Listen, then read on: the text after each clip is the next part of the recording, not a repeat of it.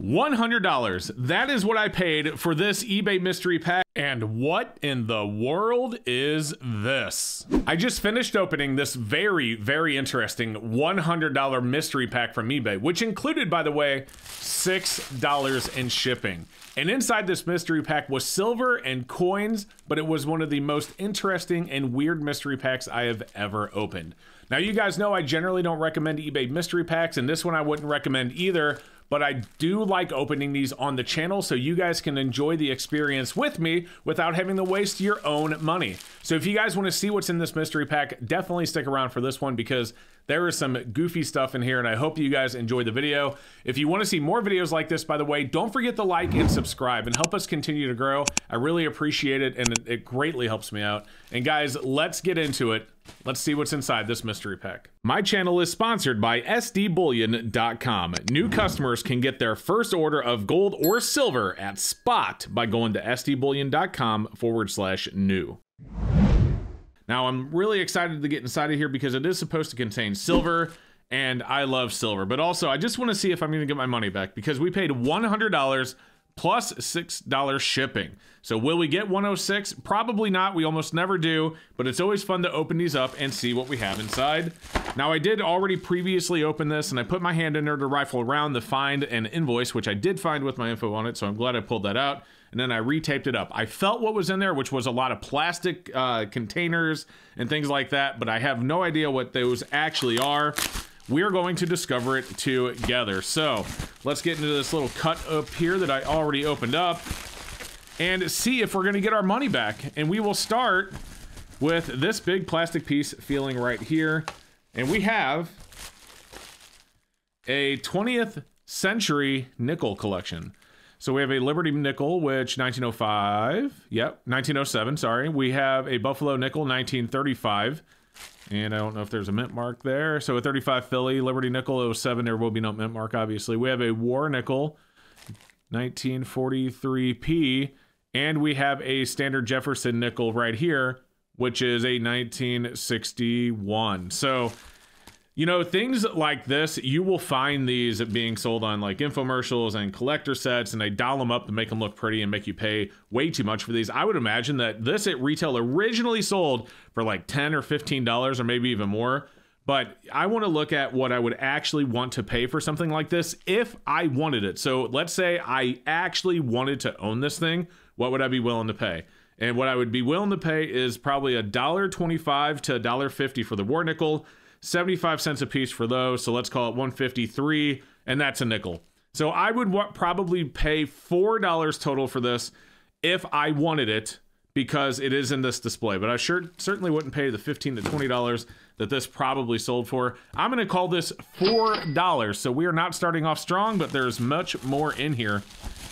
$4. Next up, we have the Lost Kennedy half dollars. What do they mean by the Lost Kennedy half dollars? We have a 2002 and a 2003. Oh, here we go. So the Lost Kennedy half dollars, the 2002 and 2003 Kennedy half dollars were not released into circulation. That is accurate. Instead, they were struck in very limited quantities and were made available exclusively to collectors. These are what we call NIFCs, not intended for circulation.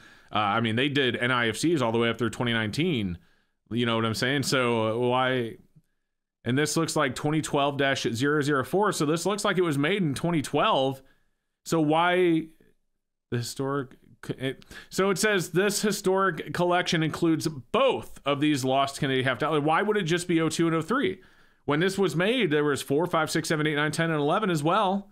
And probably 12, you know, depending on when this came out in 2012. So why would it only be these two? There was a lot more NIFCs than just 2002 and 2003.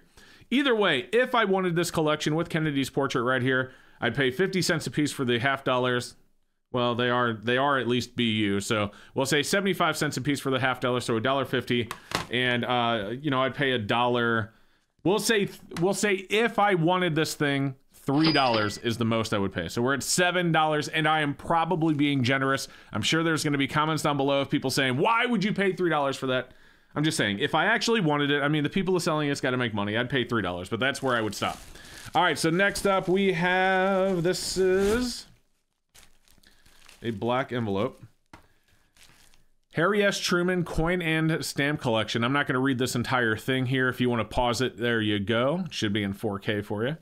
It is, so we do have a Truman or a Truman gold dollar, I should say. So these right here in BU condition, which this certainly is, I mean, you generally find these for around $2 a piece. So we're going to call it $2 there. I don't know much about the stamps. I don't know anything about stamps to be say, so I don't know if this is like a reprint or whatever.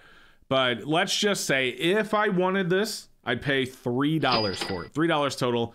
$2 for the coin, $1 for the display. So we're at 5, 9, 12. We're at $12 so far, guys. And that's me being generous. Again, in reality, if you were to walk into the coin shop and buy these coins without these displays, we'd have probably $1.50 for the war nickel, 75 cents a piece. So we'd have 3, 4.50, 6.50. So we'd really only have 6.50 if you bought the coins without the displays. But 5, 9, 12 is where we are, me being generous. But I just wanted to be, you know, clear with you guys. I do understand the value of these coins. I'm not just trying to be overly generous. Here we go. All right, so we have the historic Buffalo Nickels Mint Mark collection. So we have a Philadelphia, a Denver, and a San Francisco. And they do have dates. So we have a 37, oh, it says up top, 37S, 36 at Philly, and a 36 Denver. And there's no 3 legs or half legs. All right, so yeah, I mean, here you go, guys. Right here, again, 75 cents per coin if you walked into a coin shop, so $2.25. Let's say $3 if I wanted to buy that set. You know what I'm saying? $3 there if I wanted to buy that set. We're doing well. Let's go. What is going... This is the weirdest coin collection, coin mystery pack I've ever opened. Because now we have another one of these envelopes. And we have... So we have an Ike. We have a Susan B. Anthony, a Sacagawea, and a Washington presidential dollar. We already talked about the value of these. These Washington... If these were nice in BU... And this one doesn't even look as nice as the one in the other set we had. You know, you're looking at $2 for these. But this one doesn't even look BU. This one looks like it was circulated. So $1, 2, 3, $4. Assuming that's not a Cheerios dollar. I find that highly unlikely, but it would be cool. This was made in 2015, so they did know about the Cheerios dollar by then, I believe. And by the way, this says first circulating US dollars. So... like, what about the peace dollar or the Morgan silver dollar or the seated or the trade? What? There were more circulating US dollars before 1971. But let's pull this out and see. Yeah, it says first circulating US dollars. So we have, this collection brings together the first year of issue of the 4 modern, okay. So the key word here is modern because... yeah, these technically, I mean, they stopped minting the peace dollars in 1935. We didn't have, you know, dollar coins again until 71. So that makes sense. So this is the first circulating, they should be more clear. But right here, it is clear. It says the 4 modern US dollar coin series, Ike, Anthony, Sacagawea, and the presidential. So $5 if I wanted it in this display, guys. $5, 1, 2, 3, 4, 5 for the display. That's all I would pay. I mean... This is the, so far, this is the weirdest mystery pack I've ever opened. And do we even have silver yet? We have a war nickel. We don't even have silver. All right, well, we have a war nickel. All right, next up, this feels very big. We have silver. The Morgan Silver Dollar Collection, 1901. And we do have a 1901 Morgan. This thing is as tall as the day is long. Wow, look how flat the Liberty is there. On the reverse of the coin, yeah, I mean, this thing, it's super cool. 1901 looks like there's a mint mark there. Man, in this condition, this heavily circulated though, like, you can find, I mean, you buy these basically for close to melt, like maybe a few bucks over. You know, silver dollars even and coal usually have a few dollar premium on them, but shoot. Yeah, I mean, what would we say in this, like $22, $23? If I wanted it in this, I'd say $23, but why would you even want this thing? Because it looks like it has these holes here to put them into like a folder or a binder. But, yeah, there you go. 1901 Morgan Silver Dollar Collection. $23, but we do have silver. So, 23, 26, 31, 34, 35, 36, 30, 79, 40, 41. I don't remember exactly how I valued these. We're like 41 bucks right now. All right, let's go. Next up, we have, okay, well, this is actually silver. We have a United States Mint 50 state quarter silver proof set. Looks like it's sliding out here. And there's a COA, and yeah, all right, so we actually have some real silver. We have about an ounce of silver here between these 5 quarters, not quite, but really close. And, you know, these are the 5 state quarters for 2007, minted at 90% silver. Now, these usually go for around $25 a set or so. I'm going to check eBay comps just to be sure, because I don't know exactly where they are today, but let me look. Okay, so we have one that sold recently on February 10th for $26 plus $4.43 shipping. I was about right on, so 25, you know, we'll call it $26. I'm not going to include the shipping because we paid shipping for the pack, so we're trying to get our full 106 back. But that's probably the best thing we've opened so far, $26. But we have found silver, so 2 in a row we have silver, so there's actually silver in the pack. There's credit for there. So we have well over an ounce of silver, probably about 1.6 or so ounces if I'm doing math correctly.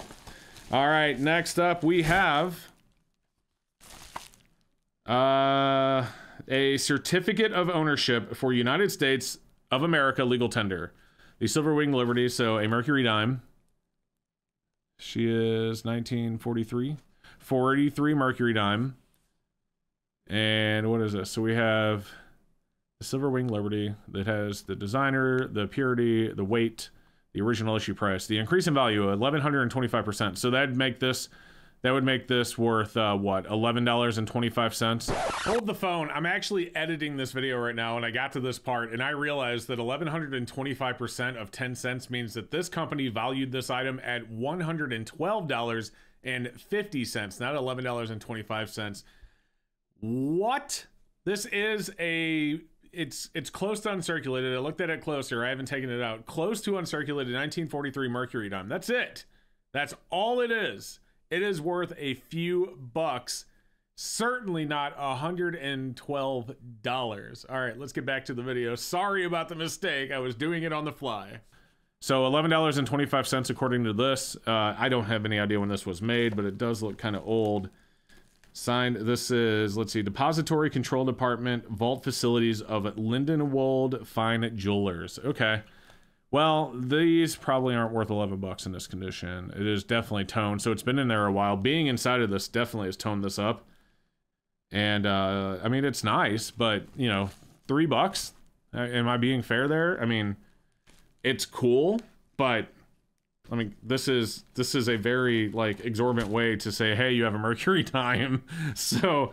$3. We're gonna call it $3, guys. Maybe I'm being too generous again. I've already lost track of where the value is. We'll put the value tracker up on the screen for you guys because I have no idea. And actually, I think we're about done. I think there's only one thing left. Yeah. Oh, last thing. Ooh, did we even get there? All right, here we go. 1975 uncirculated coin set are both in here. Okay. Oh, we had multiple things. Okay. Well, this was in there as well, so we pulled out 2 things at the same time. We'll double check the envelope, but we'll look at this. So we have a set, 1943, so Philadelphia, Denver, and San Francisco steel sets. These clearly, if you look at those, have been re-zinced. And what that means is these usually rusted out because they were steel plated with zinc. The zinc would wear off, the the steel would start rusting, I should say. And so they would put these in tumblers, polish them up, remove the rust, and then they would recoat them in zinc to make them look nice and shiny again. That's what we have here is 3 re-zinced. You can buy these for $1 all day at a coin shop. I'll call it $1 since the whole set is there, so $1 for that. And then moving on to the 75 mint set, looks like we have 2 Eisenhower dollars, obviously, 2 half dollars, 2 quarters, 2 dimes, 2 nickels, and 2 pennies. So you have 1, 2, 3, 50, 60, 70, 80. So $3.82. These usually go for, I want to say, $7 or $8. Let me check sold comps though, just to be sure. And yeah, there was one that sold on February 12th. So yesterday, as I'm recording this video, for $7 plus $4.43 shipping. So we will add $7 to our total. And let's double check the envelope. And that's all she wrote. Alrighty then, well, I just went through and edited the video, added up all the totals that I said in the video, and it looks like we are at $78. Now, given that I paid $106, that is a loss of 28 bucks. Now, I may have been a little unfair to this Mercury dime. Maybe it's worth 4 or 5. Maybe, no, I really don't think it was unfair to the silver dollar. I'm sorry. I mean, that thing is so worn. And honestly, I was a little overfair to some of this other stuff because most people don't care about the display and the packaging. And that's what this is. This was a very weird mystery pack with a bunch of weird display packaging and really not worth the time. But guys, let me be very clear. Let me reiterate why I do the mystery packs on this channel. It's so that you don't have to. I do not recommend buying mystery packs off of eBay. Unfortunately, you usually end up with stuff like this. For every good one that you hear about, and I have had a good one here and there, but for every good one that you hear about, there's 10 bad ones. So why even bother with it? If you have $106 that you want to spend on coins, just buy the coins that you want. Buy the coins that you need for your albums or your folders or your collection, that missing date, whatever it is. Mystery packs like this. Now, I will argue that if you like opening Christmas gifts to yourself, if you like the mystery and the suspense, then there is value in entertainment. I mean, we pay, billions of dollars a year to entertain ourselves between video games, going to movies, sporting events, so on and so forth. So there's value in entertainment, and you need to determine for yourself how much entertainment value is in doing something like this, and then factor that in when you do it.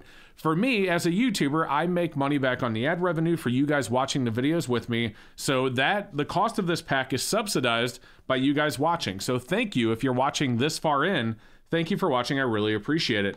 But I would not recommend, if you are just wanting to spend money and get value for your money, if you're wanting to get the most value you can for your money, I don't recommend mystery packs from any source, whether it be eBay, online, or even my own website. I don't recommend, my own product. They're really just for if you really enjoy the mystery of opening these up. So, put value in the entertainment, but outside of that, stay away. And guys, I hope you enjoyed this video. If you did, do me a favor, make sure you like and leave a comment down below. Let me know what you thought about this mystery pack. If you're wondering the seller of this mystery pack, as you guys know, I don't reveal them, but I will put a screenshot up during editing of what the description looked like. So if you want to go and find that description, you'll know which one I bought. And, well, I don't recommend ordering one for yourself, but you get the idea. All right, guys, thank you again for watching. I hope to see you next time. Don't forget to like and subscribe, and we will see you soon.